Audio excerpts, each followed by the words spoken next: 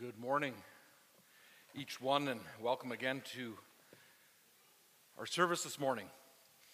It's good to see many come out and as we gather together again and to worship our Lord and Savior, our risen Lord and Savior. What a privilege it is as the body of Christ to gather together in such a manner and to encourage one another and to sing together, to pray together, and as we will later today, to fellowship together and meal and in games. And we trust that you've planned to stick around for that if that works, and looking forward to having a good time there.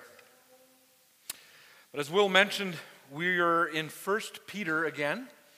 It's been a little while since we've been in this epistle, but we are excited to get back in. And as we read the text this morning, 1 Peter chapter 3, verse 18 and 22, I will be honest and say the excitement wasn't always at the top as it could be. It is a difficult text. But in 1 Peter chapter 3, starting in verse 18, "For Christ also suffered once for sins, the righteous for the unrighteous, that he might bring us to God, being put to death in the flesh, but being made alive in the Spirit, in which he went and proclaimed to the spirits in prison, because they formerly did not obey God, or when God's patience waited in the days of Noah, while the ark was being prepared, in which a few, that is, 8 persons, were brought safely through water. Baptism, which corresponds to this, now saves you, not as a removal of dirt from the body, but as an appeal to God for a good conscience through the resurrection of Jesus Christ, who has gone into heaven and is at the right hand of God with angels, authorities, and powers having been subjected to him." So in reading up on our text this morning, commentators seem to agree with the difficulty that this passage often brings. For example, Wayne Grudem states, "The meaning of this phrase is much disputed." Edmund Clowney in his commentary notes that Peter's words were no doubt clear to those who first heard them, but they have been hard for later generations to understand. In Martin Luther's commentary on 1 Peter, the popular reformer wrote regarding our text, "A wonderful text is this, and a more obscure passage perhaps than any other in the Testament, so that I do not know for a certainty just what Peter means. I cannot understand, and I cannot explain it, and there has been no one who has explained it." So if you really want a confidence booster, read statements like that before entering into a text.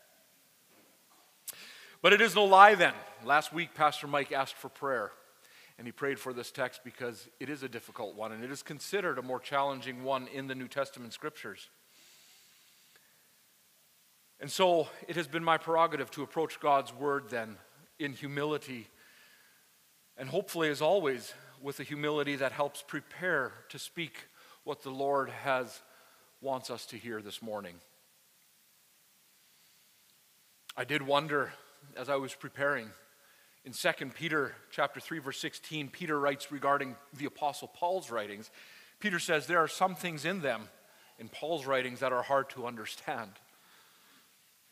I wonder if he had considered this portion of Scripture that he had previously written, that it too may be difficult to understand.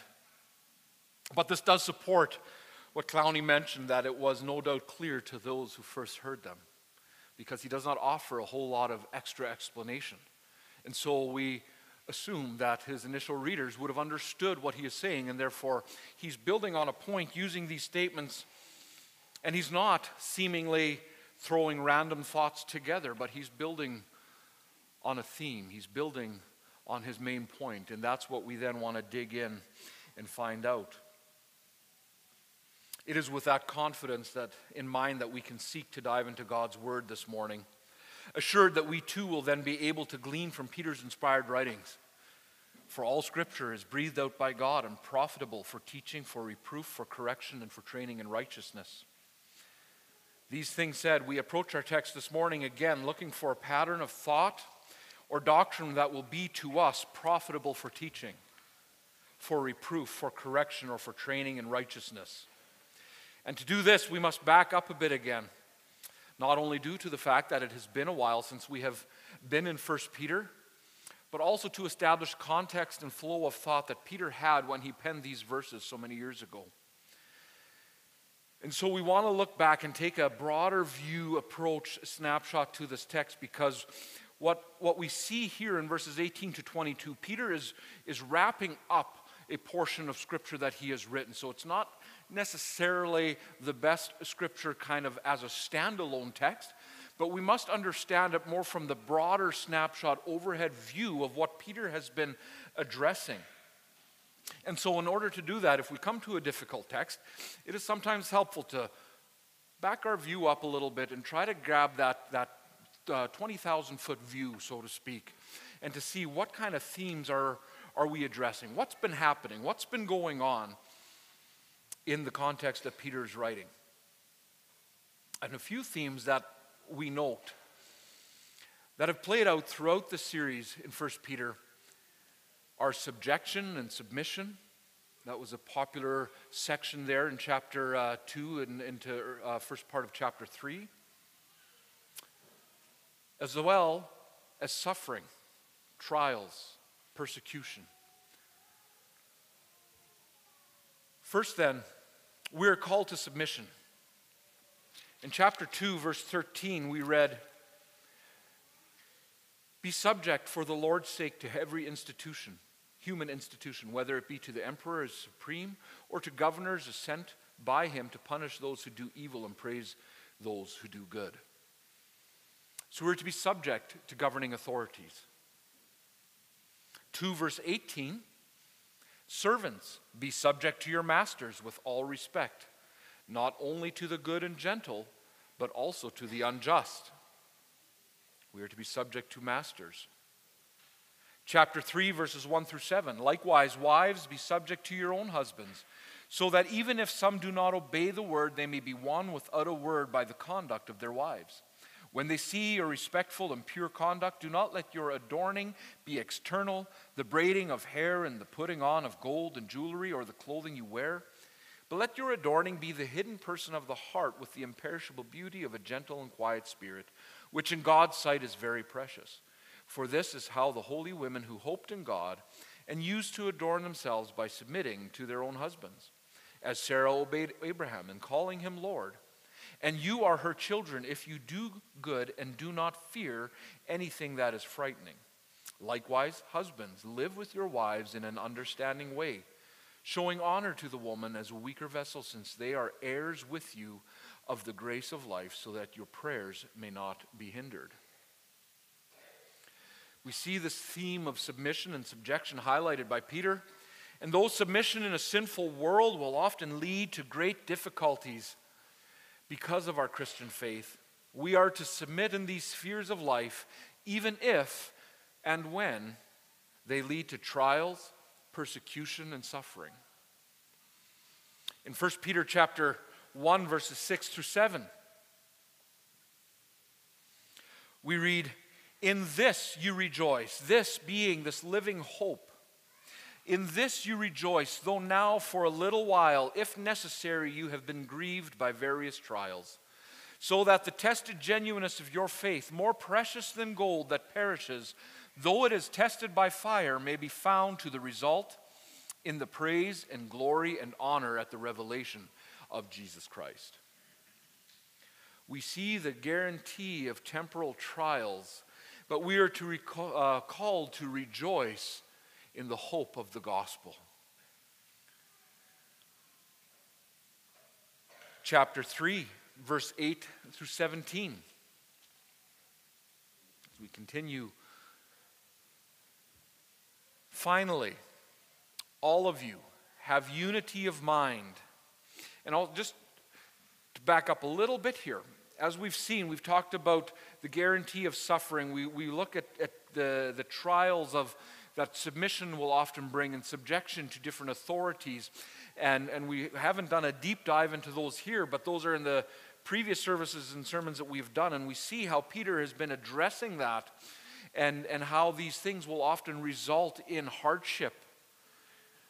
But he's also constantly giving us these reminders of how to live, how to respond during those times.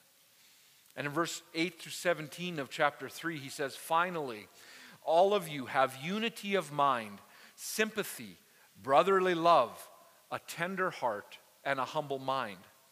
Do not repay evil for evil or reviling for reviling, but on the contrary, bless, for to this you were called, that you may obtain a blessing. For whoever desires to love life and see good days, let him keep his tongue from evil and his lips from speaking deceit. Let him turn away from evil and to do good.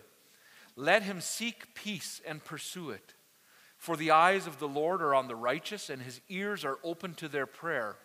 But the face of the Lord is against those who do evil.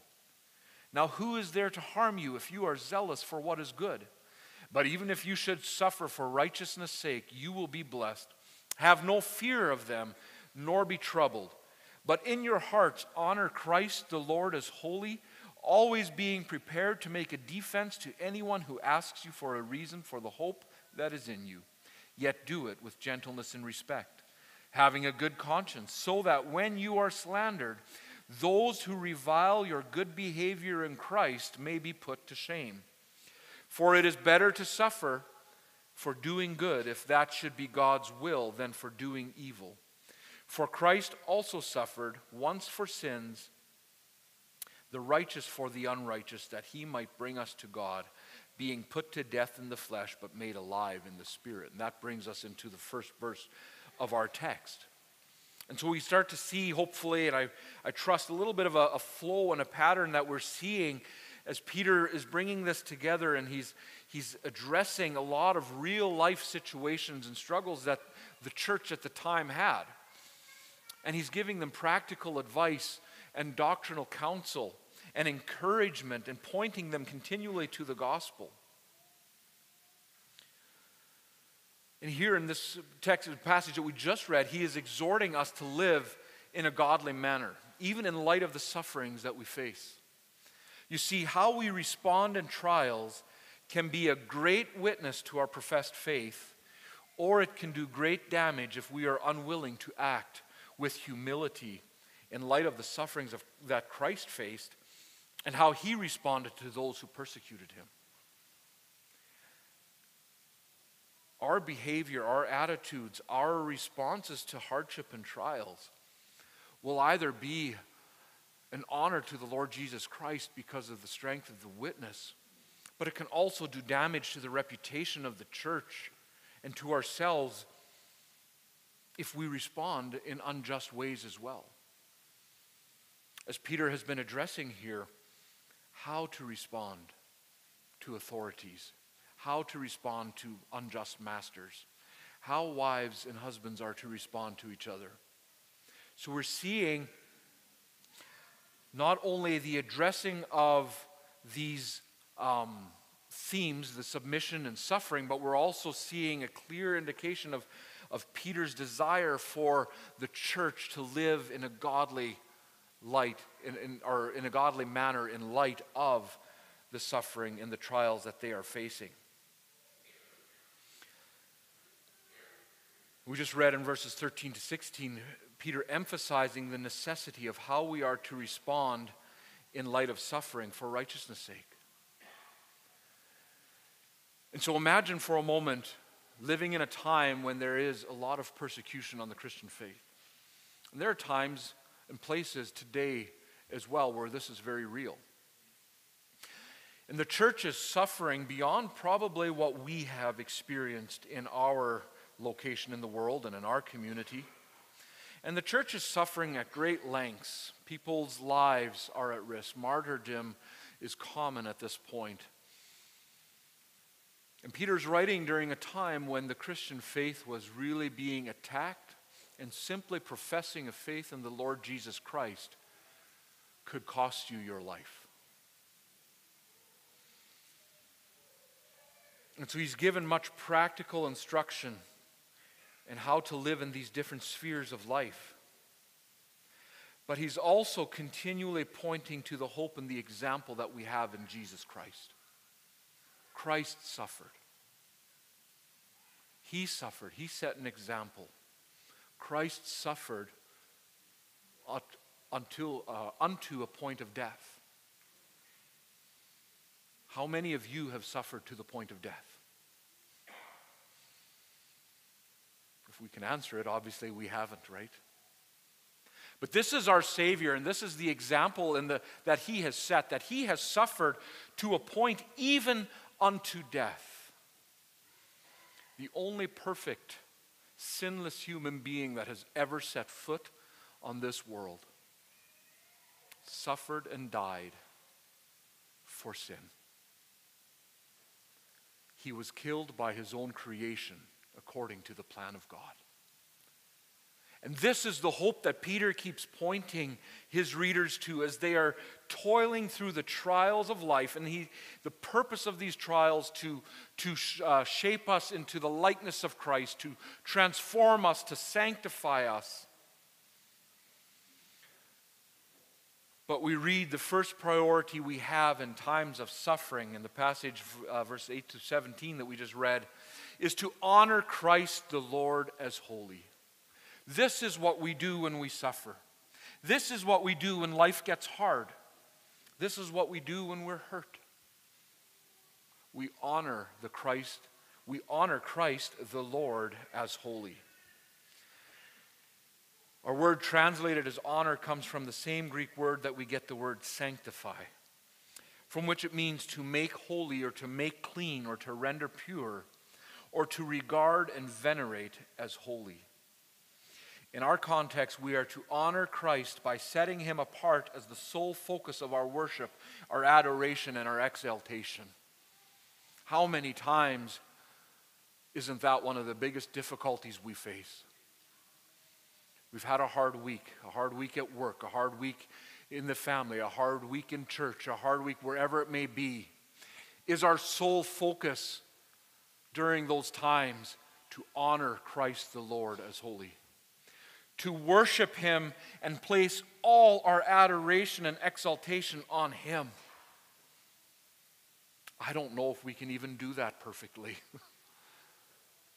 But it just shows our need for the Lord Jesus Christ and His grace and His mercy continually as we fail in doing these things. But we know that He is worthy. And the more we learn to do that, the easier and more obscure our trials and our hardships become. Because the glory of Christ becomes more and more real in front of our eyes every day in all we do. And the hardships and the sufferings become smaller in light of that. And when we look at those who cause harm and suffering, we lose our focus on Christ. And we lose our focus on His lordship over our trials, our persecutions and sufferings. Rather, we should focus our sights on Him, on the eternal blessings that He has promised, and we honor Him in His perfection and glory, and with our hearts set on Him, we are more eagerly submit ourselves to His sovereign will and purposes, which in turn produces courage, boldness to face the darkest of trials and our deepest of sufferings. Having our heart's eye set on Him puts everything else into a dim background, and we focus on Him. And so how does this honoring Christ play out practically? Peter says, always be prepared to make a defense to anyone who asks. Honor Christ by explaining the Christian hope. Honor Christ by exalting Him, by proclaiming the hope of the gospel when we are faced with suffering. Encourage others with the glory of Christ. How does the world respond to suffering, and how does that contrast with the instructions that we've received from Peter in this epistle so far? We respond differently because the hope that we have in Christ, our hope, in chapter 1, verses 3 to 9, just to outline, our hope is imperishable. It is undefiled. It is unfading. It is kept in heaven, and it is guarded by the power of God. This is the hope that we Christians have, and this is the hope that should be evident in our lives, even during those times. And this is what Peter is encouraging the church, that though they are suffering to the point of death, be a light in the world. For the light that shines through you is the Lord Jesus Christ and the gospel and the hope that He has given us. An imperishable, undefiled, unfading hope. But brothers and sisters, that hope is guarded in heaven by God Himself. He is the one who secures that hope for us. And He is the one that no matter how much we struggle and and I think of the first song that we sang this morning, that even when we come complaining, and I can't quote it word for word, but to the throne of grace, He hears us. And He intercedes for us. In short, our hope is the message of the gospel. The good news of our salvation, which spurs us on to godly living, even in the darkest of nights. We cling longingly to the promise of morning. We have a hope for all who ask. We are able to proclaim that hope. And we are to live in such a manner that that hope is evident in our lives, and we do not lose focus on our ultimate goal.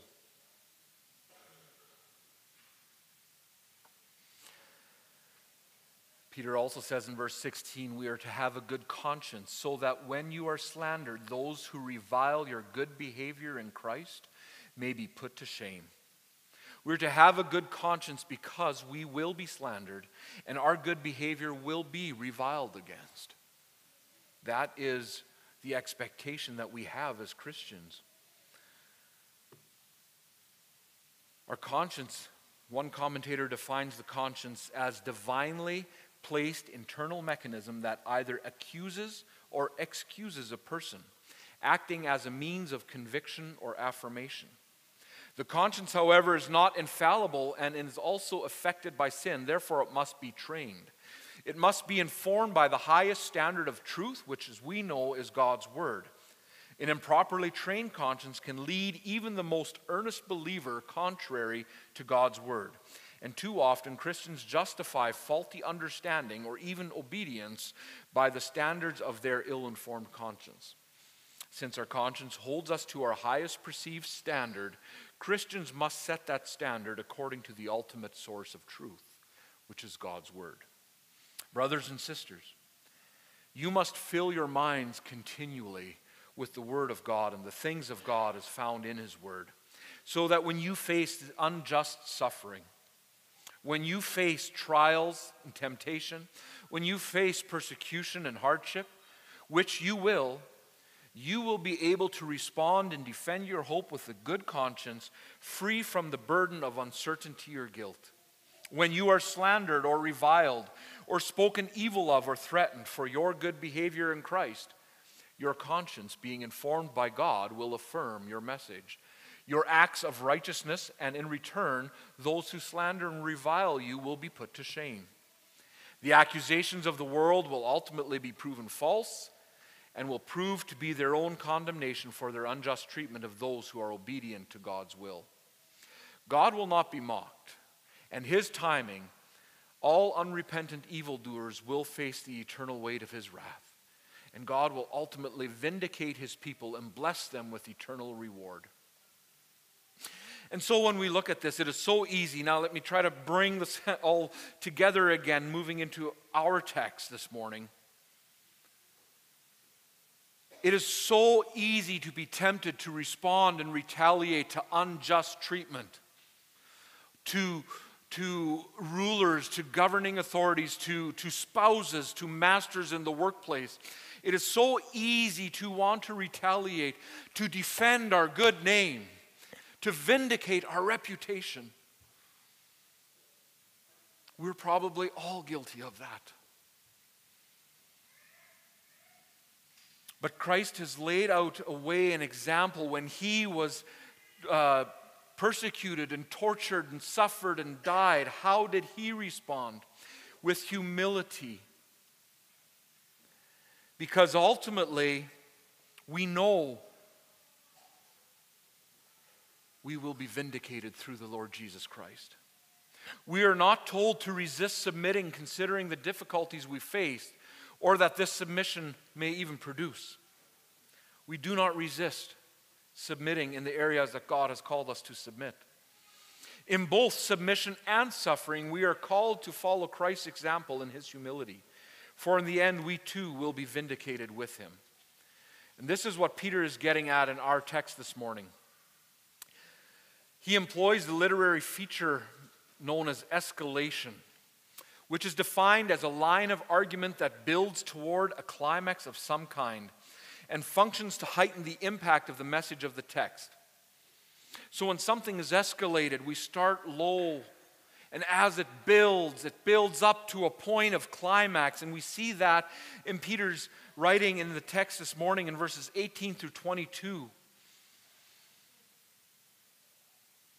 Follow with me again in our text. For Christ suffered once for sins, the righteous for the unrighteous, that he might bring us to God, being put to death in the flesh, but being made alive in the Spirit, in which he went and proclaimed to the spirits in prison, because they formerly did not obey when God's patience waited in the days of Noah, while the ark was being prepared. In them a few, that is 8 persons, were brought safely through water. Baptism, which corresponds to this, now saves you, not as a removal of dirt from the body, but as an appeal to God for a good conscience, through the resurrection of Jesus Christ, who has gone into heaven and is at the right hand of God with angels, authorities, and powers having been subjected to him. We start our passage with suffering even unto death in verse 18. We move to Christ being alive in the Spirit at the latter part of verse 18. In verse 21, we see Christ being resurrected. In verse 22, he has gone into heaven, and in the latter part of verse 22, all things are now subjected to him. So we see Peter escalating his narrative here from a point of suffering unto death to a resurrection and Jesus Christ sitting at the right hand of God with all things being subjected under his feet. And so Peter is drawing our focus to an eternal glory and vindication with Christ over and above our temporary sufferings in this life. We endure even through difficult subjection because Christ endured. And now all things are subjected to him, and so for you, brothers and sisters, for believers, we have an ultimate hope, knowing that we will share in the reign of Christ in glory, and therefore our sufferings are but temporary. They are but dim in light of the glory that awaits for each one who has placed their faith and trust in the Lord Jesus Christ and in his gospel. And so we ought not to lose hope of the light of them. In light of them, because our eternal reward awaits. Verses 18 to 22 is not that believers imitate Christ's sufferings. We have already established that. We are to imitate Christ in how we suffer, in our willingness and response. But that is not what Peter is suggesting here. Instead, it assures them that Christ has overcome death and reigns victorious over the forces of evil. The way of suffering leads to glory and divine vindication. And by implication, followers of Christ will tread the same path, confident that he can lead them on a path that he has trod himself. And so we hopefully see a little bit by covering some of the themes that have been our focus leading into this text this morning, how Peter is building from that as he writes this. He hasn't abandoned the themes and encouragement and the hope of the gospel that he has been talking about, just to kind of fit in a few statements about random things. But he's building on that. And we have spent quite a bit of time already this morning establishing the context and identifying these themes. So now we know what Peter's point is, and so we have set up our guardrails, so to speak, in a difficult passage to keep us from getting lost in some of the language that we see in our text. And with that, I have divided our text this morning into 4 points. And yes, the introduction was the longest section, so we're not just starting now. But I've divided it into 4 points. And as we saw on your outline, the title of the sermon, From Suffering to Vindication. And I believe that is the main point that Peter is making. He's drawing his readers' attention to the suffering of Christ and ending in the vindication of Christ. And we see that growth in this text. And the first point in verse 18, we'll be looking at Christ's salvation. Our second point in verses 19 and 20, Christ's proclamation. And in verse 21, Christ's demonstration. And in verse 22, Christ's vindication. So verse 18, for Christ also suffered once for sins, the righteous for the unrighteous, that he might bring us to God, being put to death in the flesh, but made alive in the Spirit. The first thing Peter does, as we have seen before, is he directs our focus back to the gospel of salvation. This salvation that Christ has purchased for us and bestows upon us. At the heart of the gospel is the fact that Jesus Christ, the righteous, died for sinners, the unrighteous. Jesus Christ died for sinners. He triumphed through his undeserved suffering by providing redemption. We see a purpose in the sufferings of Christ. God had a purpose in that. And likewise, we can be assured that God has a purpose in the sufferings that we face. And Christ's sufferings ultimately led to the redemption of his people. Christ suffered once for sins, being put to death in the flesh.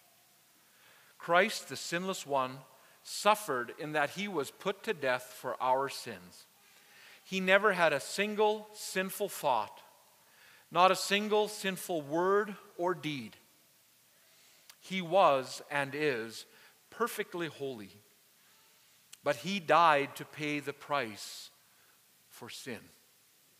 The only sinless man to ever have walked the earth died because of sin. The prophet Isaiah tells us in chapter 53, verses 10 and 11, yet it was the will of the Lord to crush him. He has put him to grief. When his soul makes an offering for guilt, he shall see his offspring. He shall prolong his days. The will of the Lord shall prosper in his hand. Out of the anguish of his soul, he shall see and be satisfied. By his knowledge shall the righteous one, my servant, make many to be accounted righteous, and he shall bear their iniquities. Much can be said on this verse alone. But for the sake of time, this morning we want to focus on the first step of the escalation that we mentioned earlier.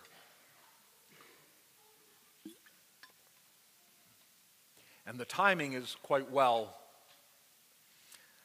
I will be preaching our Good Friday service this year and have decided to, rather than dig too deep into this verse today, it is such a great platform to preach from on Good Friday regarding the death of Christ and the purpose of his atoning sacrifice.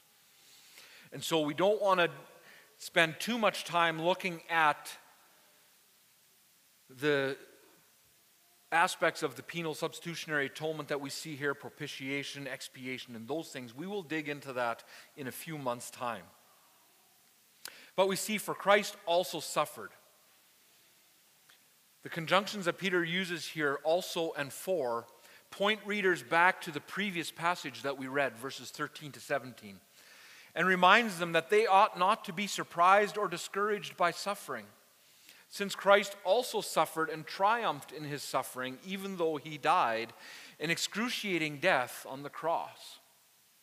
He was put to death in the flesh, speaking of his physical life ceasing. And so we see why it was important to establish that context from the previous passage, because that is specifically what Peter is pointing back to in this passage when he starts, "For Christ also suffered." He points back to the suffering that we have faced and reminds us that Christ suffered, but there's a purpose. When Christians suffer as a result of their faith, even unto death at times, we remember that Christ also suffered and was put to death. But we suffer and ultimately die physically because of sin. Christ suffered and died as the righteous for our sin. We die because of sin. Christ died for our sin. So even when we are sinned against, we are to have a heart and mind of humility and submission because we actually deserved it. We've earned death. Paul says, "For all have sinned and fall short of the glory of God, and the wages of sin is death." We have earned death because of sin. Christ, on the other hand, died in our stead, taking our sin upon himself. 2 Corinthians 5:21, "For our sake he made him to be sin who knew no sin, so that in him we might become the righteousness of God."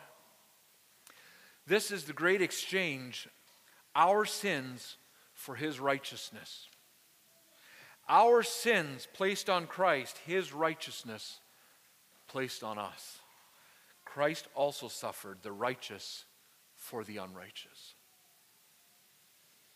Our sins are imputed to him, his righteousness is imputed to us. Because of Jesus' life, his suffering, and his death, we can stand before a holy and just God and be counted as righteous because we are in him. Our lives are hidden in Christ. Colossians chapter 3, verses 1-3. "If then you have been raised with Christ, seek the things that are above, where Christ is seated at the right hand of God.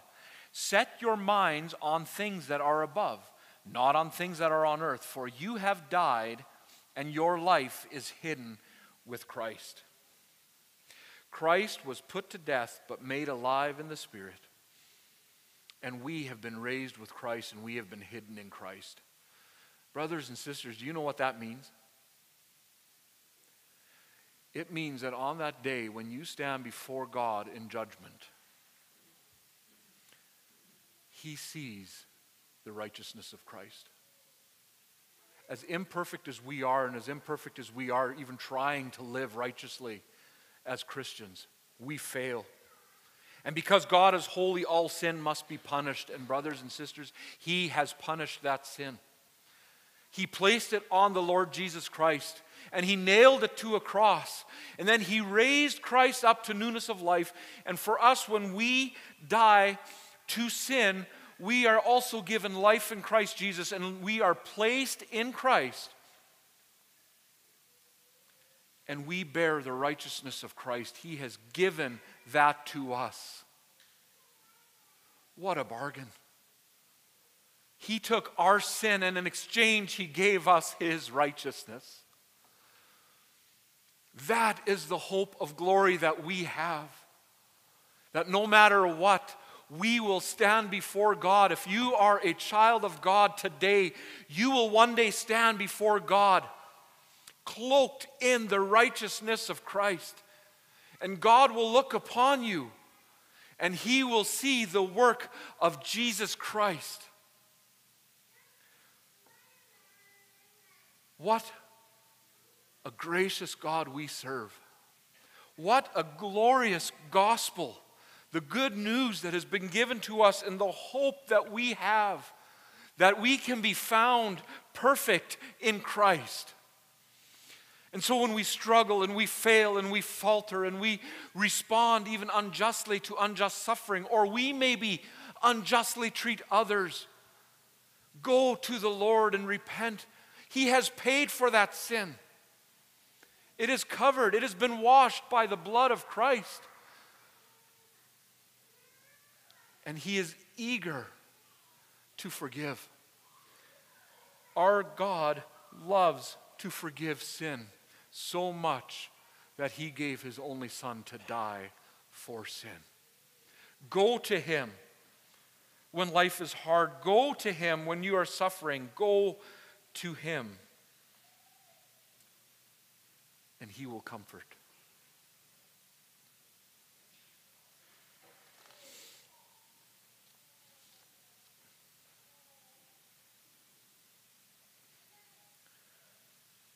He was put to death in the flesh, Peter writes in verse 18, but made alive in the Spirit. MacArthur writes on this passage, made alive in the Spirit, or on this phrase, it is a reference to Jesus' eternal inner person.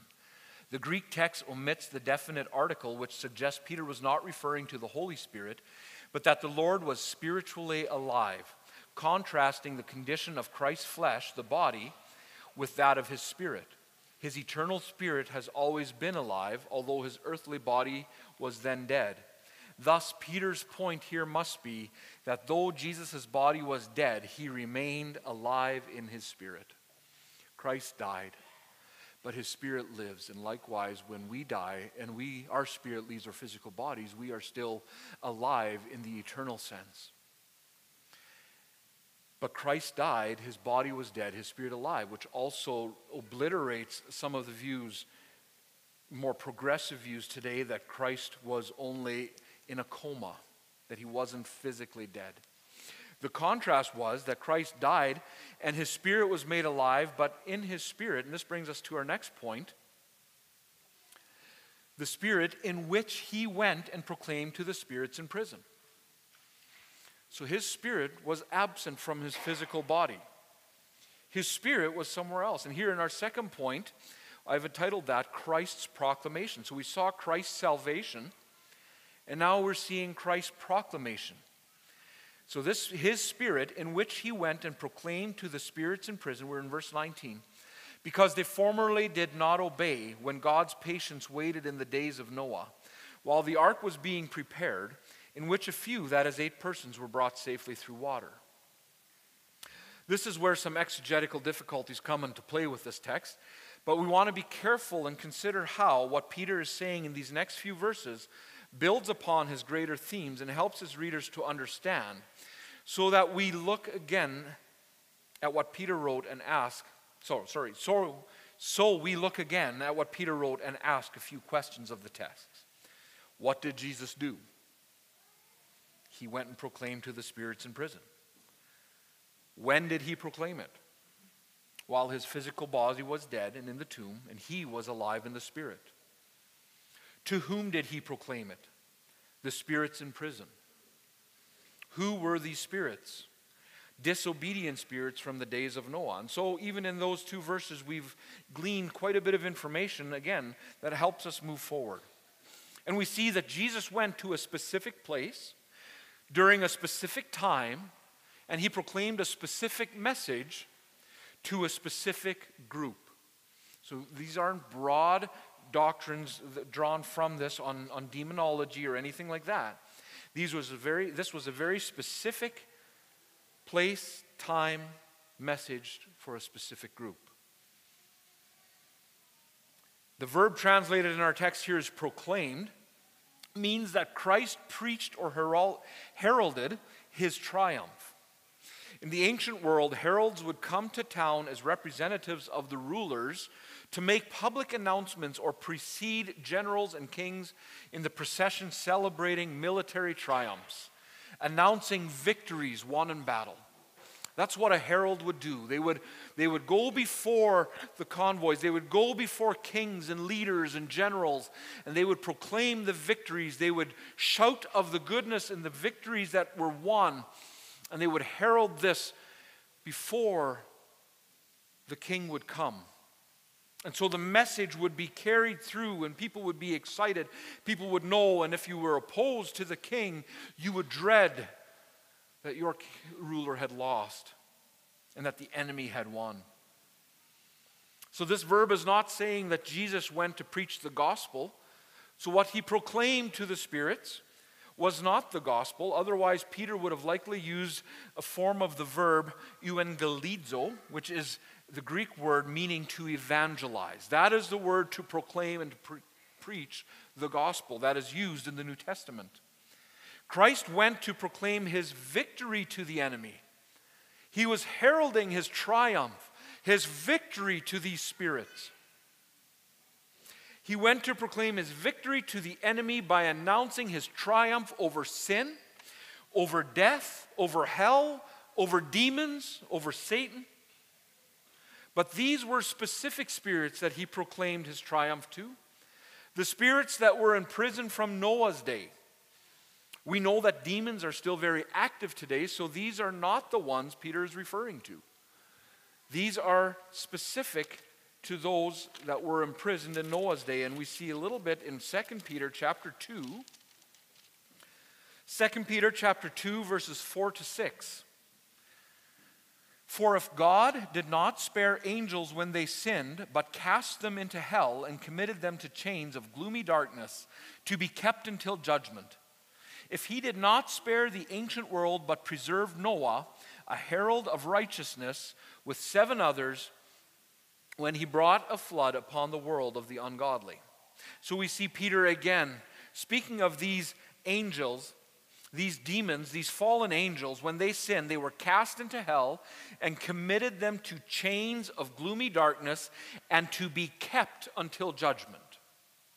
So these spirits are not the demons that are tormenting the world and the church today. Jude also refers to these spirits in verses 6 and 7 of Jude. And the angels who did not stay within their own position of authority but left their proper dwelling, he has kept in eternal chains under gloomy darkness until the judgment of the great day. Just as Sodom and Gomorrah and the surrounding cities, which likewise indulged in sexual immorality and pursued unnatural desires, serve as an example by undergoing a punishment of eternal fire.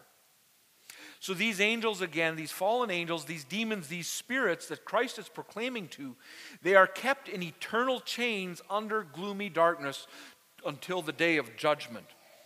But Jude compares this just as Sodom and Gomorrah and the surrounding cities, which likewise indulged in sexual immorality and pursued unnatural desire. This gives us another hint of who these spirits were and what they did. The demons or spirits that Christ proclaimed his triumph to were those who were disobedient during Noah's time. And it is noted on this that the spirits defied God by leaving their spirit world to enter the human realm, just as Satan did in the Garden of Eden. These spirits were drawn to females who they saw as beautiful in some perverse and lascivious way. These demons entered men's bodies, as is clear from the children who were born from those unions. And though the children were human, there was a pervasive influence on them from the demons. So much that the people were open to demons shows that the evil of man at that time. Those wicked, demon-possessed men then produced a generation that was nothing but corrupt inside and out and needed to be destroyed. Let's turn to Genesis chapter 6.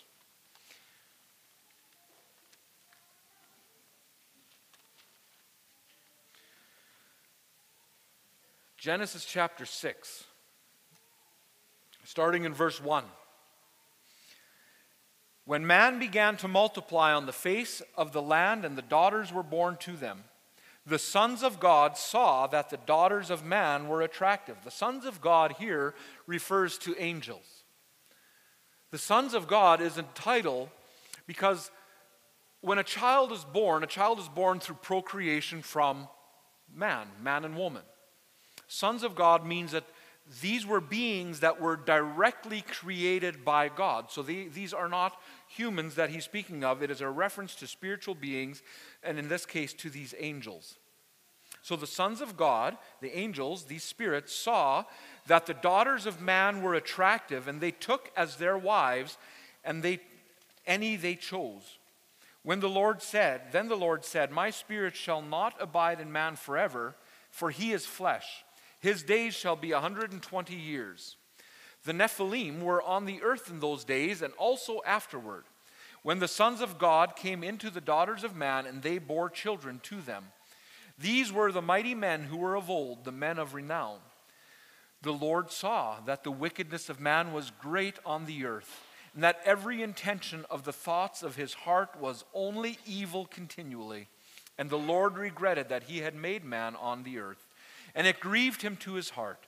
So the Lord said, I will blot out man, whom I have created from the face of the land, and the animals and creeping things and birds of the heavens, for I am sorry that I have made them. But Noah found favor in the eyes of the Lord. And these are the generations of Noah. Noah was a righteous man, blameless in his generation. Noah walked with God. And Noah had 3 sons, Shem, Ham, and Japheth. Now the earth was corrupt in God's sight, and the earth was filled with violence. And God saw the earth, and behold, it was corrupt, for all flesh had corrupted their way on the earth. And God said to Noah, I have determined to make an end of all flesh, for the earth is filled with violence through them. Behold, I will destroy them with the earth. Those wicked spirits were sent to prison and chains because they overstepped the boundaries of God's tolerance. They filled the earth with their wretchedness to such an extent that not even 120 years of Noah's preaching convinced anyone beyond his family to repent and believe in God and escape his coming judgment. Since that time, the demons who committed such heinous sins had been bound and imprisoned. When Jesus died at Calvary,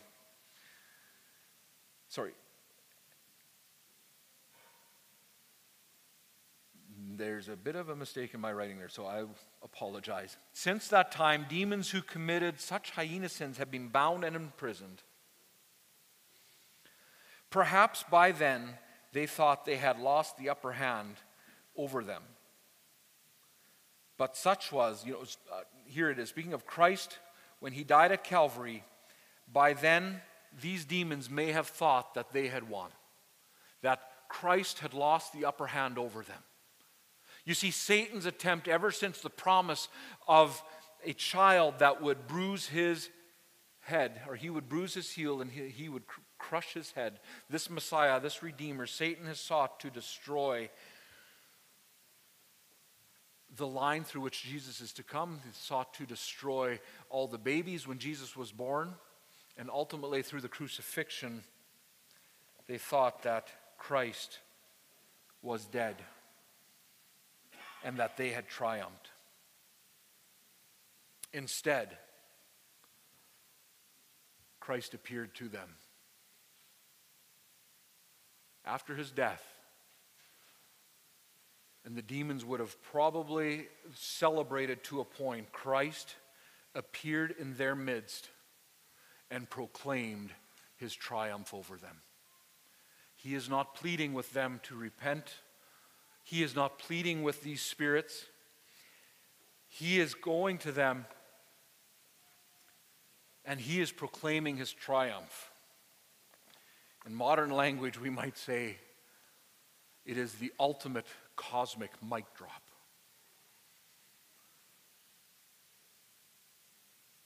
These demons now had no doubt that they were doomed for eternity. Christ heralded his triumph to them, to these demons who were the worst of the worst, so much that these are kept in chains and gloomy darkness. Colossians 2:15, through Christ's death and resurrection, he, that is God, disarmed the rulers and authorities, and he put them to open shame by triumphing over them in Christ.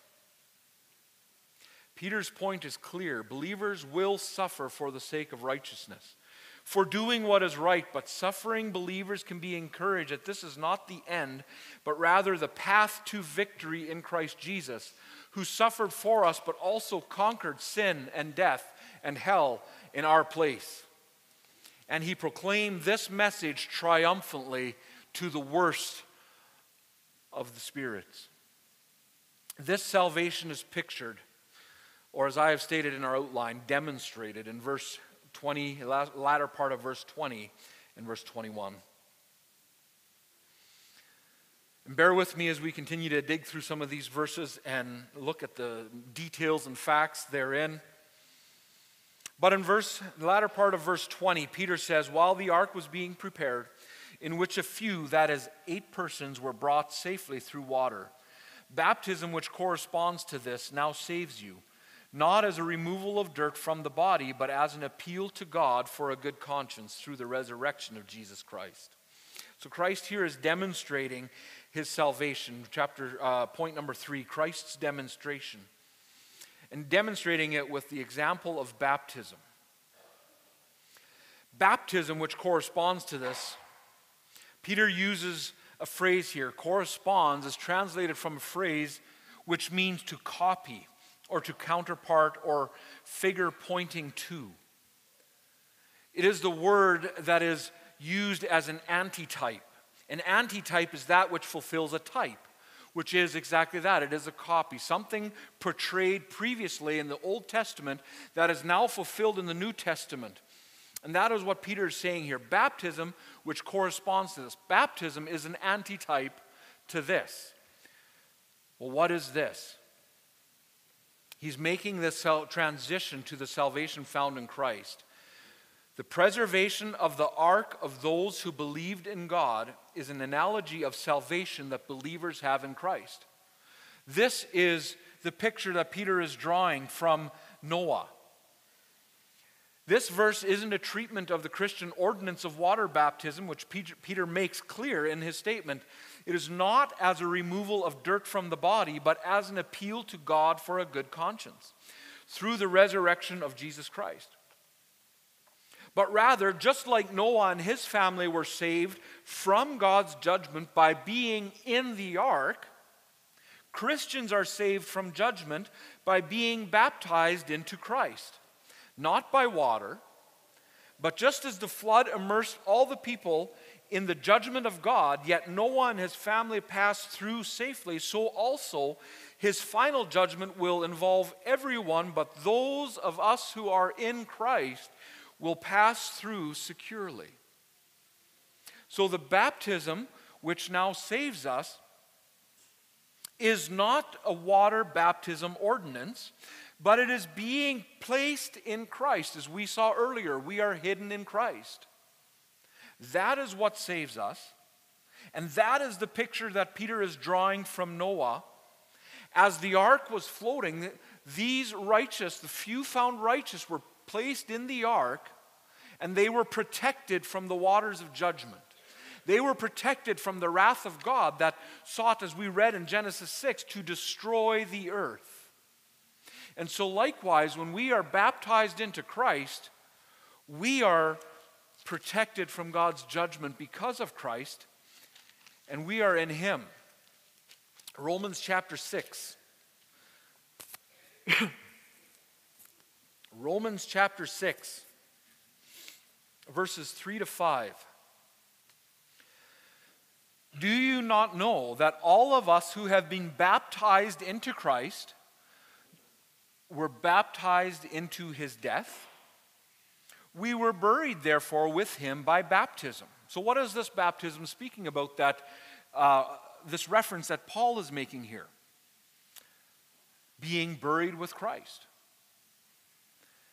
We were baptized into His death, and we were buried with Him by baptism into death, in order that, just as Christ was raised from the dead by the glory of the Father, we too might walk in newness of life. For if we have been united with Him in a death like His, we shall certainly be united with Him in a resurrection like His. So if we are baptized, so this is what our baptism signifies. We died and are buried with Christ. And the miraculous part is the resurrection of Christ, which we too are partakers of, and He gives us newness of life. So we are died and buried with Christ, and we are given new life. And that is what I believe is what Peter is talking about here. Not so much the ordinance as it is our salvation. Just like Noah and his family were saved by being in the ark, we are saved by being in Christ. God provides salvation because a sinner is baptized or immersed into Christ's death and made alive again in his resurrection, not because of any ordinance, including water baptism. And just to be clear, that is something that text has often been used for in certain denominations. When Peter says baptism now saves you, it is used to defend baptismal regeneration. That water baptism gives salvation. We do not believe that, for our salvation is not of works, but we believe this passage to be referring to our salvation, being baptized into the death and burial of Christ, and then being raised to newness of life with Jesus Christ.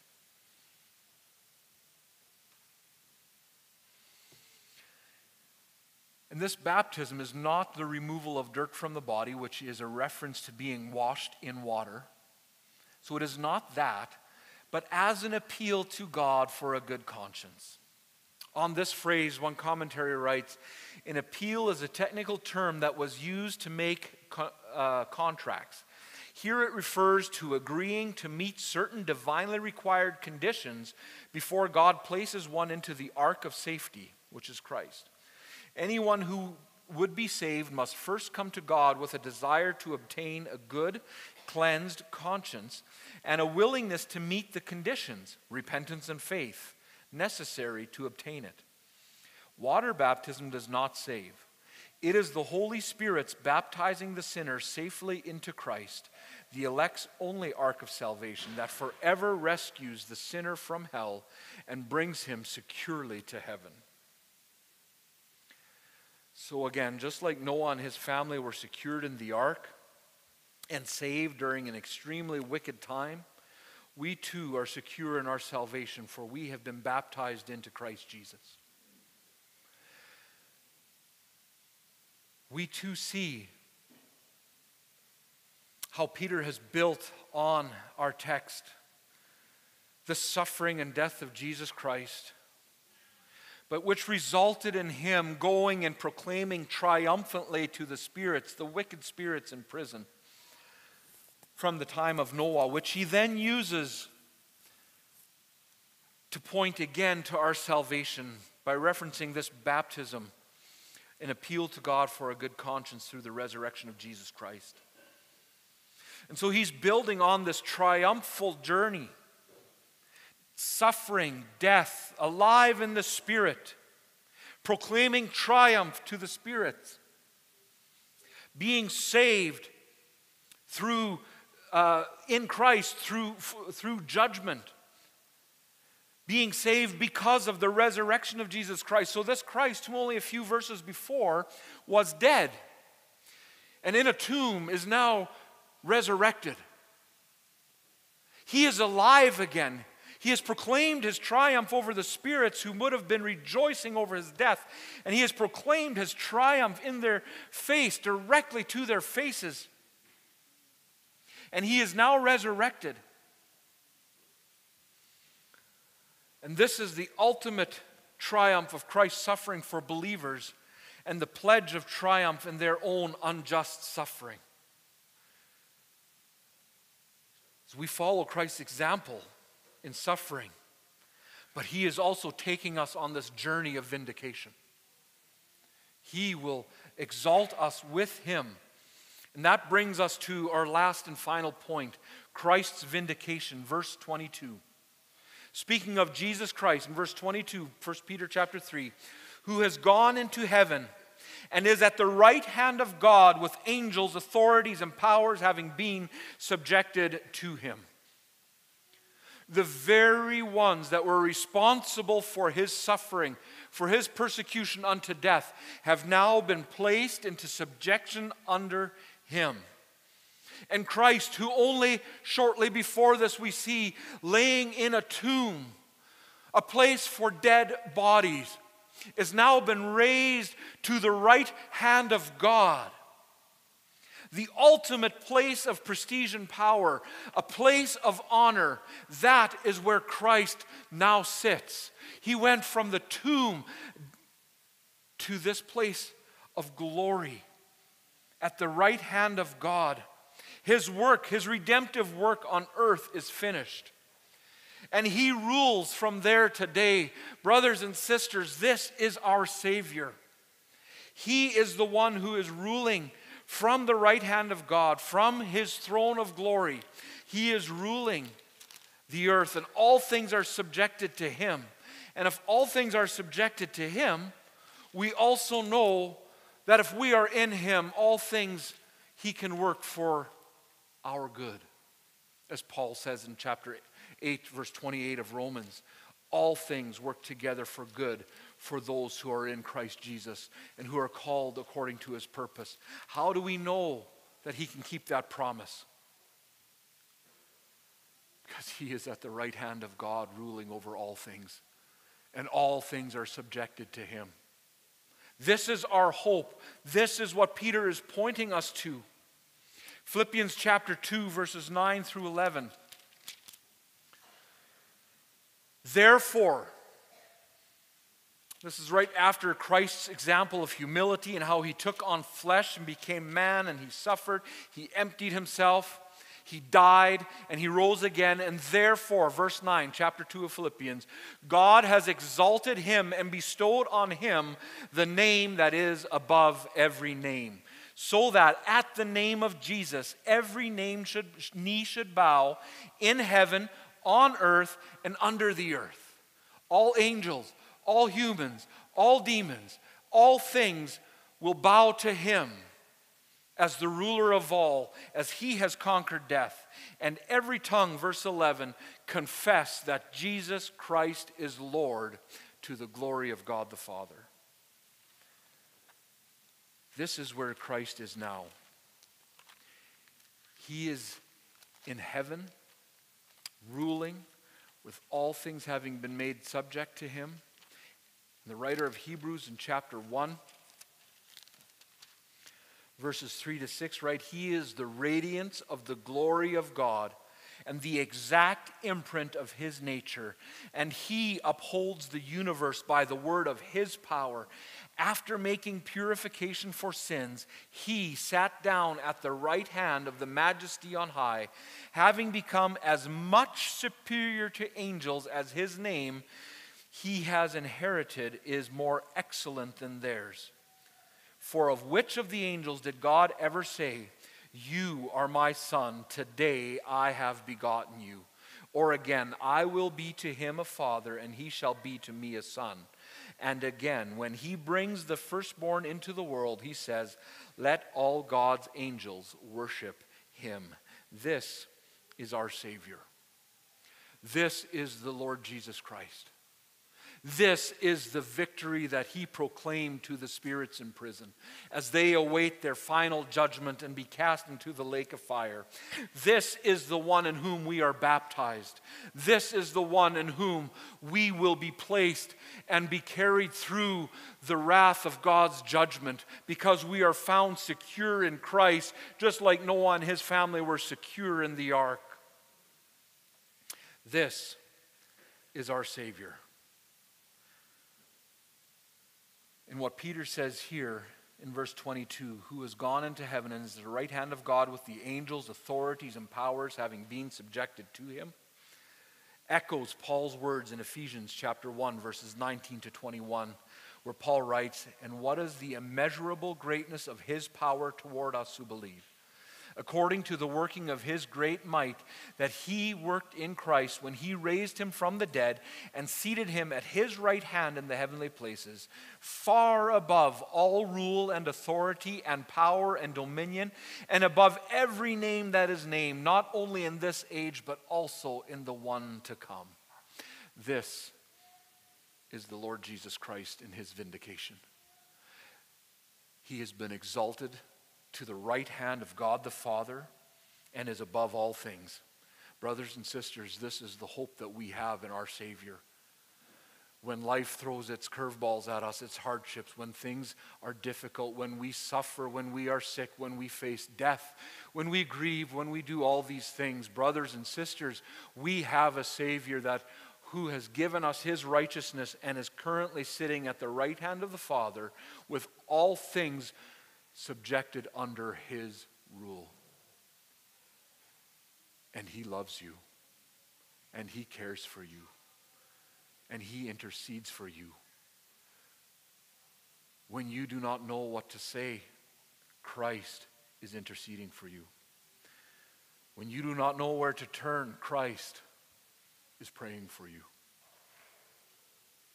This ruler of the universe is our brother through salvation. God the Father does not even call the angels sons, and yet if we are his child, we are his sons and daughters. This is the hope that we have, and this is what I believe Peter has been pointing to in this text, as he is reminded and dealing with the trials and the themes of suffering and subjection and the suffering that brings. He is pointing them not only to Christ as an example in suffering, but he is showing his readers the hope that is found in this. Why? Because as we follow Christ in his suffering, we too follow Christ in his exaltation. And one day we will be exalted with him for eternity in glory. We have seen Christ's suffering, his death, his resurrection, and now the ultimate vindication of Christ in his position of honor and supremacy over all creation. Christ was vindicated, and you shall be too. Christ was vindicated, and you shall be too. Christ saw a great reversal of fortunes, and so shall you. From suffering to resurrection. Christ submitted himself to the Father, and now all things are subject to him. We see that change in his power and glory.